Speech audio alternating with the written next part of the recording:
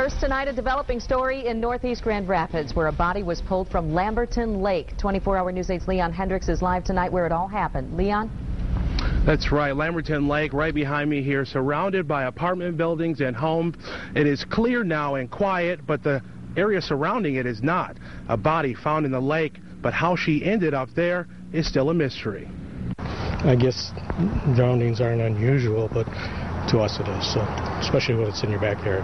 But this drowning is a bit unusual since no one knows who the victim is, why she was in the water, or how she got there. We thought it was a deflated inner tube.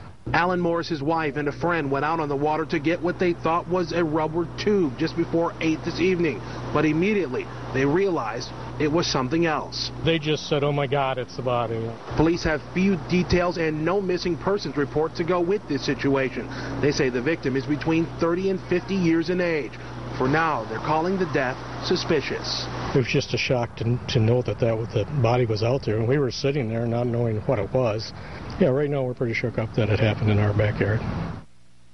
Now, investigators speculate that the death happened today. They are working to identify the woman, starting with fingerprints. An autopsy by the medical examiner is scheduled for tomorrow to determine exactly how she died. Of course, we are passing that information along to you as we learn it. Reporting live in Grand Rapids, Leon Hendricks, 24-hour News 8.